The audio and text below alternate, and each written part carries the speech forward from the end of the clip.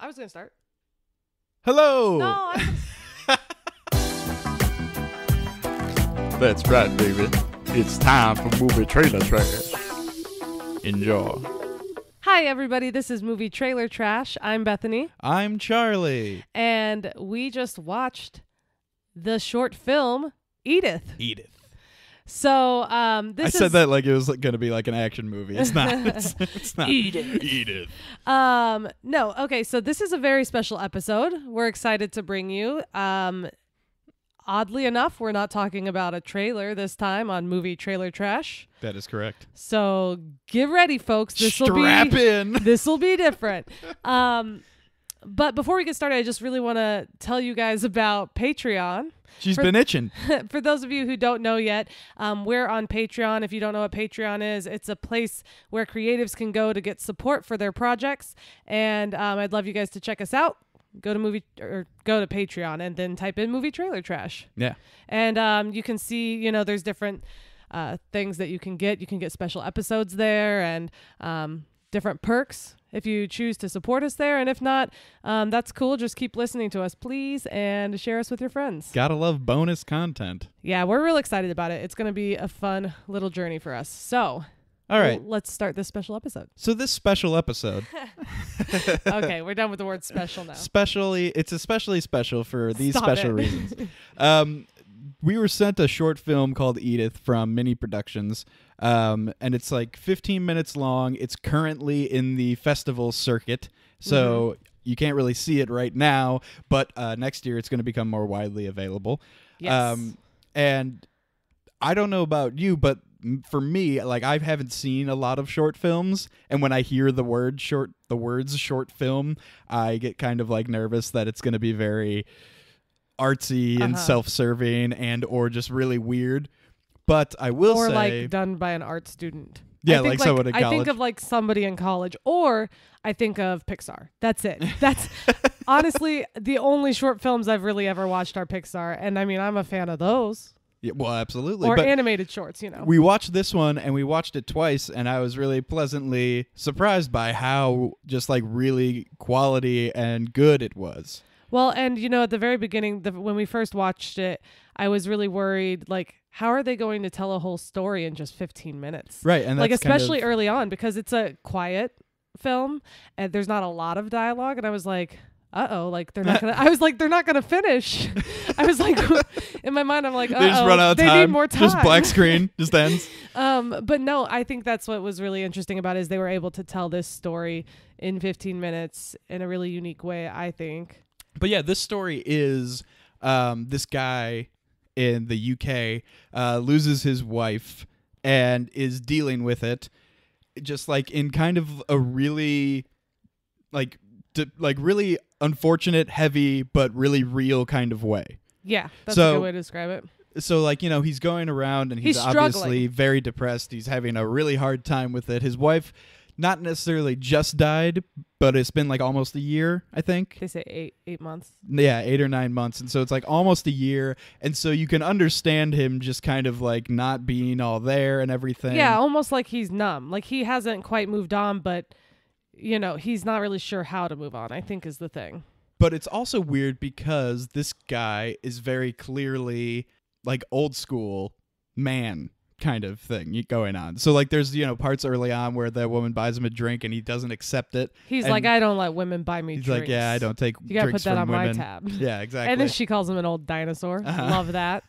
And there's a few other things that are kind of like that where he's quiet. He doesn't talk a lot, so he's kind of old school in that way too, where he's more he thinks more internally, and then only speaks when he feels it's necessary, which I really like. Well, yeah, I think those characters are interesting just in general. Was really good. Yeah, and I mean, I think the actors did a really good job. But yeah, I mean, just the way that they kind of realistically show this like terrible depression of a strong person. Yeah. Is interesting and really well done also. Well, and also it only takes place over 2 days, which is interesting. So it's just like a glimpse and into, a few flashbacks and stuff. Well, yeah, also. but it's but I'm just saying it's mostly like in present time in the non-flashback scenes. It's just like a day and then morning. Right. And it's kind of cool because, yeah, you're just getting a tiny glimpse into his present world, you know? And like a big part of the stuff that actually happens in the short. So like this woman who like, you know, is obviously his friend who meets him in a bar, maybe who's cheer like, him up a little. trying to help him out, like clean up his house a little bit because he's all messy all over the place. And have a few drinks with him. She's just trying to be nice, I think. That stuff in the context of this short film doesn't really matter to what the story that's being told. I mean, all that's doing is letting us know how numb he is because he's just kind of out of it while this nice woman's trying to help him. Really, the story unfolds in his memories, which is kind of cool in the flashbacks. Right. And also, that's what's kind of neat about this is especially like when I watched it the first time through is I was like, oh, it's kind of a mystery. Yeah, a little bit. Yeah. Which I also was like, we only got 15 minutes, guys. she was very nervous the entire time. But no, she was sweating. It's not, because it's only 15 minutes, the mystery is kind of constantly unfolding. You're constantly kind of peeling back layers to what's happened. And I really like that about it. And it's kind of neat the way they mix his thoughts and his memories with present time, and I don't know, it's kind of neat. So apparently this short was shortlisted nice. for a BAFTA award, made the final 10, I think it was. And there was like the people in this movie or in this short are real legitimate actors. Yeah, legitimate actors. Which, I mean, I guess that's rude. All actors are legitimate. Well, yeah, they're not college students like we were saying earlier. That they've been in some real big films. That you tend to accompany your, in your brain with short films. Yeah, these aren't like no names. These are people who have been in other things, and it's kind of awesome. And it's like what we were talking about before, where that's kind of starting to happen a little bit, is that these bigger name actors are kind of getting involved with these smaller projects. Because they want to. Because they're good. Because they want to do something good, yeah. I think it's really cool that the two main people in present day in this film were both in Harry Potter. In present day? Yeah, well, because not in the flashback. In present day in the film, yes. yeah. Okay. They were both in Harry Potter, and I believe they were both in the Deathly Hallows Part 1. Yeah, one of the main guy in this, Peter Mullen, was a Death Eater. Yeah, he was one of the Death Eaters. The woman was the mother to Hermione, I believe. Yeah, Mrs. Granger. So that's pretty cool. The main, and so her, they were both great. Quote unquote, the main girl in this short film. She's not in it for very long, but she's probably most famously known for being Catelyn Stark in Game of Thrones. Oh, sure. If there's anybody out there that likes Game of Thrones. She completely glosses over Game of Thrones for one of the Harry Potter movies. Look, Harry Potter is awesome. And of course it is. And I think it's super cool that they were both in that. And it's cool that they were both in the same one. This is confirming my theory that every single British actor is in some way connected to one of the Harry Potter movies. Yeah. in some fashion. Somehow. A little small role or something. But you're right. She was in Game of Thrones. It was or is in Game of Thrones. It was written by Ray Robinson and directed by Christian Cook. This was his first time directing, right? I don't know. I believe I saw that. I looked on there. So we'll just say it is. The guy who wrote it, he wrote a couple of other things. I believe that they're also shorts. But as far as the directing and the cinematography for this was really awesome. Yeah. So it's really quiet, like Bethany said. And there's a lot of like landscape kind of shots where it's kind of interesting because it is really artsy, but not in the boring somebody from film school in a community college made it. They knew what they were doing. Yeah, it's really beautiful. And I think that's because they used actual landscapes from like the North Country. Oh, the North Country. Yeah, I feel like I read that somewhere too. Well, no, but that's what they were talking about. They were saying that it's gorgeous. This location was hard to film in because of the obvious weather that was probably terrible. You could kind of just tell. It was all snowy and cold the whole time. And it was like everything was gray. That's part of it. But it was also very real. Yeah, because I think it was. I mean, I think that's part of it. Is they actually used a beautiful landscape, which is something that you get, I think, a lot with smaller productions and with like independent films, is more realistic stuff because they don't have the money for like big sets, so they have to go and find a beautiful place to film, and that's kind of neat. And the cinematography kind of actually, since we were like talking about Game of Thrones for a second there. Yeah, for a half a second. It kind of reminds me of like an HBO show, like a really well produced HBO TV show. And we both mentioned that after it was over that we wanted to see like more of this place. Yeah, of the town that he lives in. We wanted to see more of this town and like more of the people in it, and not necessarily follow this guy's story, but we want to see just the other people that live there. This like world, I guess. Yeah, because basically it looks like this big, open, wide countryside, but with just a few people. Like the bar it doesn't look very full. It looks like there's just a few people there. And this woman clearly knows him because she says his name and she's like, hey, Jake, she talks to him. But also it's not like they were best friends. It's just she seems to know him the way that you just know everybody in a small town. Right. When she comes over, it's like she knows that this man's wife died and she sees him sitting alone and she's like, you know what? I'm going to go over there and try and cheer she starts dancing. Old grumpy Jake up, She starts dancing at him. So and I don't know if this was a purposeful character thing, but her rhythm, man, when she's clapping. Awful. You know what? It reminds me of me, though. Yeah. Because, like, I can dance in rhythm. I can't clap in rhythm. You can dance if you want to. Yeah. You can leave your friends behind. Okay, we're done with that already. But no, yeah, it was kind of a funny little quirk, though, I thought. But yeah, we were talking about that. So I personally wanted to know more about this woman. Sheila, I think was her name. Yeah. Right. Because she just kind of, like I said, it seems like she just kind of knew this guy Jake because they live in a small town. It was just like, that's, Jake and his wife died. But she clearly just kind of wanted to help him out and try and, make him feel a little better, do some dishes for him, whatever. And I want to know more about her. Like I would like to see, what has gone on in her life in her past that makes her decide to be this kind of a generous, kind-hearted person. Right. But, I mean, it wouldn't necessarily have to be all the people connected to him. I mean, this movie basically has those two people, and then it has Jake from the past. Well, also what I thought was interesting is when he was in the bar and he was flashbacking in his own mind, is that the bar was, like, filled with people. Did you notice that? It looked like, I was thinking it was later in the evening, though, because they had been drinking for a while. I did notice that. Oh, so those were real people that were there presently. Yeah, because that is one thing I forgot that we didn't mention, but he does keep seeing his wife. Yeah, but I don't think it's like actual hallucinations. No, I think that it's the way that you think of people. Like, right. You imagine them with you, or, there's one part where he kind of looks in the kitchen. There's nobody in the kitchen, but then he kind of hears her voice.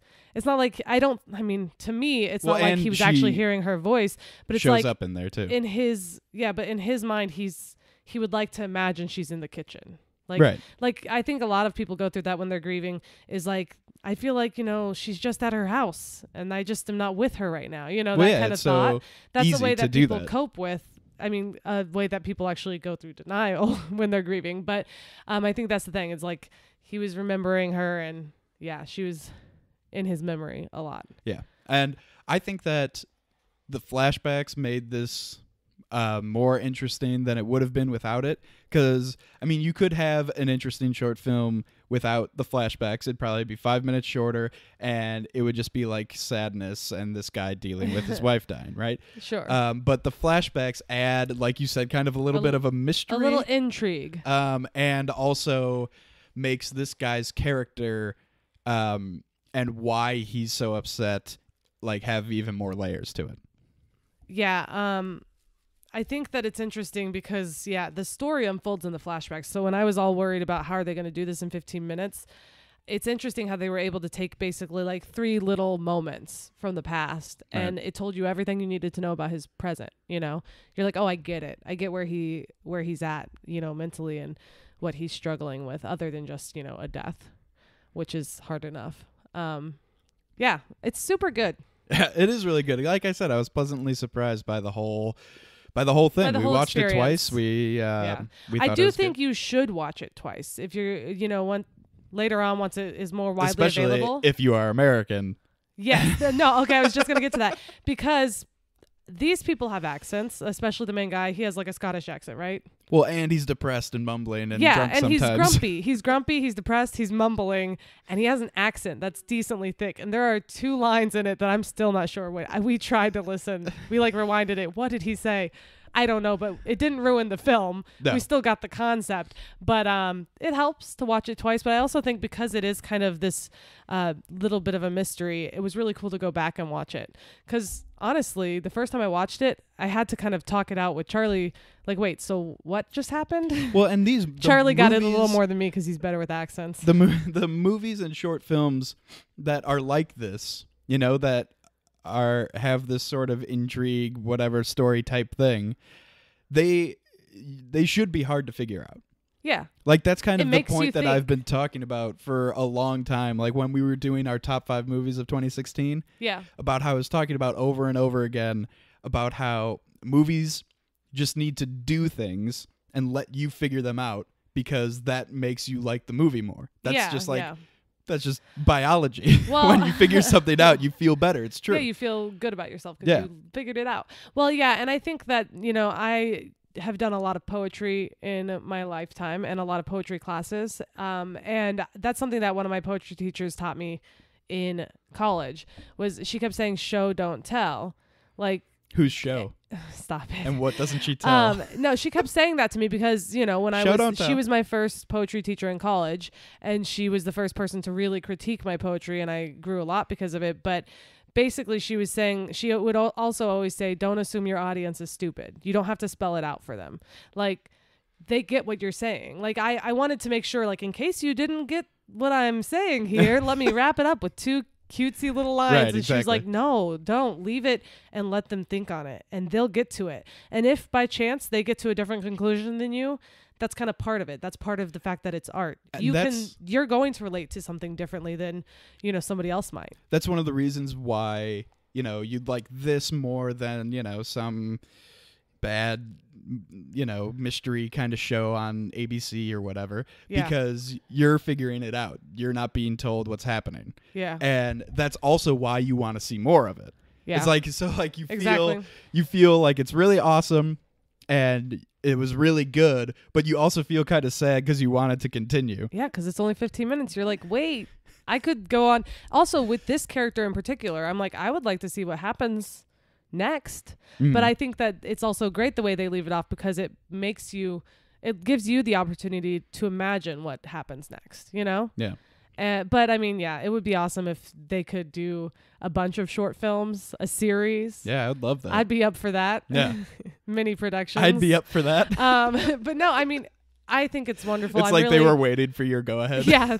Don't worry, guys. I'm up for it. Oh, Go Bethany with it. says green light. Go to get work. a bunch of other amazing actors Yeah. and make this thing. But no, I mean, it was really good. The acting made it. It's like you said, the cinematography was beautiful. Uh-huh. The directing was good.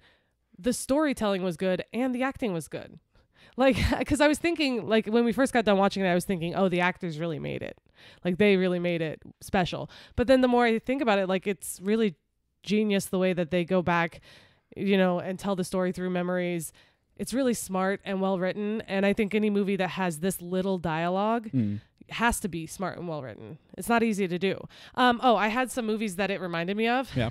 So not necessarily reminding me of these movies, like their stories, but the way it was filmed and the way that it was quiet. So Charlie mentioned Fargo. Mm-hmm. That's true. And then I mentioned No Country for Old Men and True Grit, both of which are, or all 3 of which are Coen brother movies. And at the time that you mentioned that, you didn't know they were all I Coen had no brother idea. movies, Charlie pointed it out. which I thought was interesting. But I think that's really interesting because, I mean, a lot of people love the Coen brothers. Right. They're great. And the way that they shoot, I mean, that's part of what makes them great is the way that they film. They have really interesting shots and they're sparing with their dialogue. Right. It's purposeful. And I think that that's the fact that I thought of 3 Coen brother movies just is a testament to how interesting this was. Well, and also Fargo takes place in Minnesota. Yeah, expansive cold land. Yeah. it's really cold. Similar feel. And like white, like bright white, but also somehow depressing. A lot of snow, but a lot of gray. And it also, it's like kind of like Fargo, But if, well, first of all, you get rid of the humor and you take out the humor. Not that there wasn't any like little comedic relief, but there's the girls dancing minutes, and stuff like that. We don't have a lot of time. You for humor. also bring the stakes way down.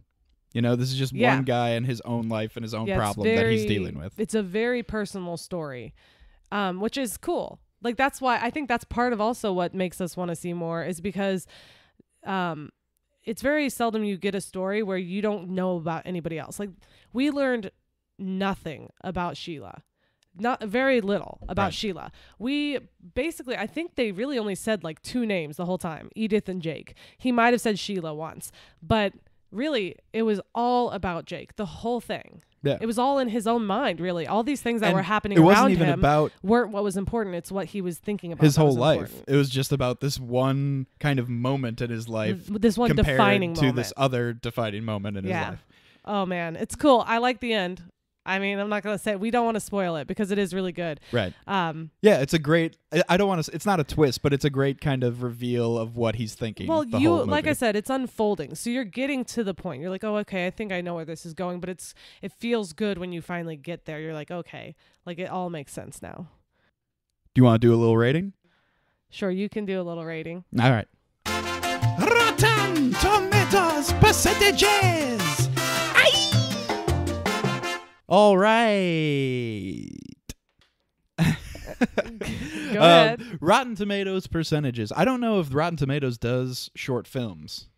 I don't know either. But if it were to be on Rotten Tomatoes compared to the other few short films that I've seen, I think the only other ones I've seen are like Pixar ones. Yep. I think I've seen some random ones that we watched in my digital filmmaking class in college, and I've seen the one that District 9 is based off of.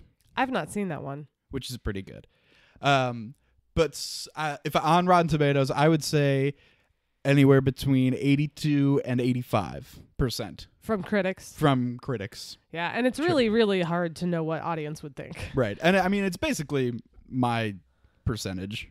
Because, I mean, I don't think that it's going to get rated, and just because I don't think they do short films. Well, yeah, but obviously, like, critics will see it and talk about it, I would assume. And, the festival circuit, there will be people who are reviewing things. Yeah. And I think that the critics who do talk about it will like it. Yeah. And I'm going to say 85 just because, I mean, like, that's a really good movie in my eyes. Oh, yeah. And as far as short films go, they only have so much time to tell a story and to show off what they got. And I think that if it were to have more parts to it, that the rating would go up a little bit every time. If it was a mini series. Because that's all it is. It's just like I think it does exactly what it wants to do in leaving you wanting more, but that doesn't mean that don't feel bad about wanting more. Well, yeah, because then you're like, "Oh, that was so great. Makes me want more." And then you're like, "Wait, are you guys going to be presenting me with more?" Because especially in this day and age, because we have so many miniseries. Everything's a miniseries now with all these different streaming services and HBO. Most of the time, if you like let's say a pilot, if you like the pilot and other people like the pilot, don't worry about it. They're going to make more, because it's all about money. Well, and also, whereas this is not this. I mean, I'm sure that this is about money too. I'm sure that this is mostly about art and making. They talk about on their website, Mini Productions, about how they care about storytelling. Every movie, basically every movie is, if it makes any money at all, is set up to make more movies. Yeah, a lot of them nowadays. Pretty much, that's exactly what happens, with the exception of a few. I mean, and even those could spin them off somewhere else. Yeah. So we're in a culture right now, especially when it comes to content and consuming content. We just consume and consume and consume. And I'm talking about Charlie and I specifically. We're like, gotta finish this. And then you finish it, and then you have that. And the same way with pizza. That whole, wasn't there a funny commercial about the Netflix hole or whatever? Like your show hole. You finish the show, and then you're in a hole, like, what do I do now? And then you quickly go and find another show, and you fill that space. Well, you're going to be in a hole after this, and we can't guarantee there will ever be anything else, but I think that the great thing is whether or not there is ever going to be any type of follow-up to this, which would be really cool if there was. But even if there never is, this company, Mini Productions, does other short films. And I think they also do plays and different things. So if you really like this, then you can keep an eye out for what else they're doing. Yeah. And also, I mean, if you are going to any festivals of any kind, Keep an eye out for it, because it's really good. If it's on the schedule, go see it. Yeah, definitely. I'm going to wrap it up. Going to do a few plugs. All right. First, you can find us at mttpodcast.com. Wow. That's mttpodcast.com. There we go. You can follow us at MTT Podcast. You can go to our Patreon page. Just go to Patreon, search Movie Trailer Trash. It's patreon.com/MTT Podcast if you really want to do it that way. I don't think I've ever searched for anything like that before in my life. Just type us in the search bar on Patreon. You already said Twitter. Yeah. And keep an eye out for more special episodes like this. This was a really awesome opportunity for us, and we enjoyed it. And we might be doing some more short films in the future with Mini Productions on our podcast. Not with them, but like talking about them. And we don't know how to do that. And, also, if you liked this special episode, really check us out on Patreon, because anytime we do something special, going forward, we're going to start really putting things on Patreon for our patrons so that they can enjoy extra special things. If you really like this special episode, let us know on iTunes by rating and reviewing and giving us a little boop, boop, 5-star. Beep, beep, beep. Yep. Just give us a little 5-star. It's a simple click of the mouse. Yeah, well, 5 clicks. No, I don't think you have to do that. Oh, man. Charlie's never rated anything before. You have to tap it 1, 2, 3, 4, 5. No, but rate us and review us. That would be really helpful. And if you like our show in general, share us with your friends, because we're just doing this because we love movies. We love talking about them, and we are excited to share our views with the world. And I think the more listeners, the better. And as always, go to subscribe to Entertainment Buffet's YouTube channel. Follow them on Twitter at Entertain Buffet. That's all for now. Hope you enjoyed the special episode, folks. It was special. See you later.